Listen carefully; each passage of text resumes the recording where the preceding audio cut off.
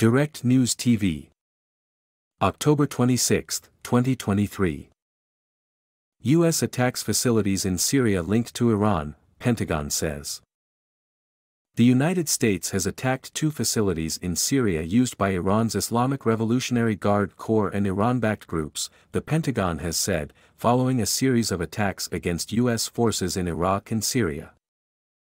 The strikes came after President Joe Biden's administration pledged to respond to attacks on U.S. personnel that Washington has blamed on armed groups backed by Iran.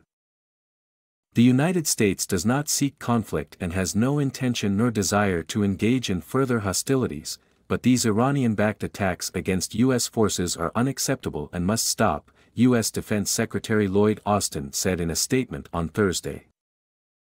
Iran wants to hide its hand and deny its role in these attacks against our forces. We will not let them. If attacks by Iran's proxies against U.S. forces continue, we will not hesitate to take further necessary measures to protect our people. Austin said that narrowly tailored strikes were in self-defense and were not connected to the Israel-Hamas war. They are separate and distinct from the ongoing conflict between Israel and Hamas, and do not constitute a shift in our approach to the Israel-Hamas conflict, he said. White House National Security Council spokesman had earlier warned that Washington would respond to the attacks at a time of our choosing and a manner of our choosing.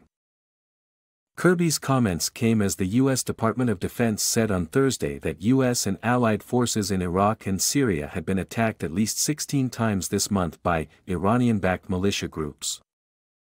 Reported attacks on U.S. forces in the region have spiked since the outbreak of the Israel-Hamas war, which began earlier this month when the Palestinian group launched an unprecedented attack on Israel that Israeli officials say killed more than 1,400 people.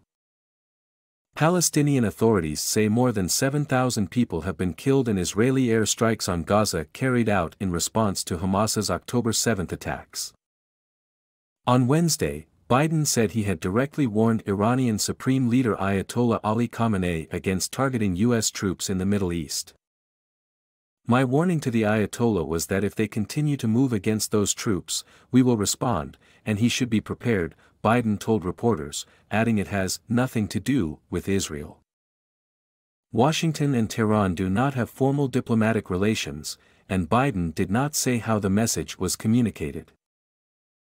Mohammad Jamshidi, an aide to Iran's President Ebrahim Raisi, disputed Biden's account in a comment posted on social media.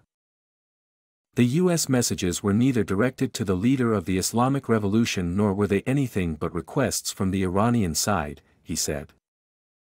If Biden thinks he has warned Iran, he should ask his team to show him the text of the messages.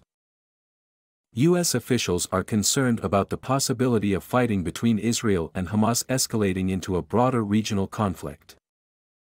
Iran backs both Hamas, which governs Gaza, and the Lebanese armed group Hezbollah, which Israel has clashed with in skirmishes along the Israel-Lebanon border. On Thursday, Iran's Foreign Minister Hossein Amir-Abdollahian said at the United Nations that the U.S. would not be spared from this fire if Israel's bombardment of Gaza did not end. I say frankly to the American statesmen, who are now managing the genocide in Palestine, that we do not welcome an expansion of the war in the region, Amir-Abdollahian said. But if the genocide in Gaza continues, they will not be spared from this fire. My name is Kingsley. Please like, share, subscribe and hit that notification bell so you can be the first to be notified whenever we post. You won't regret it.